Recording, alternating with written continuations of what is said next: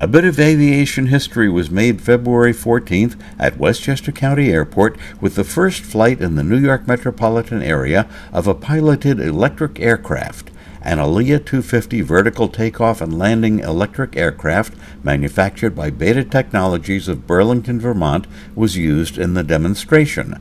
It was emblazoned with the logo of Blade Air Mobility, which offers helicopter flights as well as fixed-wing service at Westchester and other airports.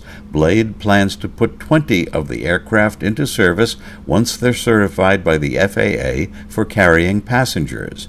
The Aliyah 250 aircraft flew around the airport and overflew runway 29 past the control tower and toward the city of White Plains and out over Rye Lake.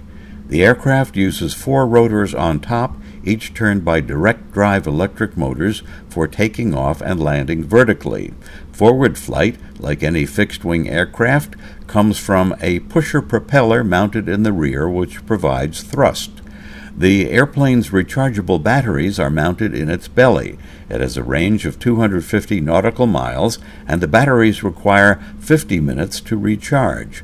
The aircraft's maximum takeoff weight is just under 7,000 pounds. It has a wingspan of 50 feet.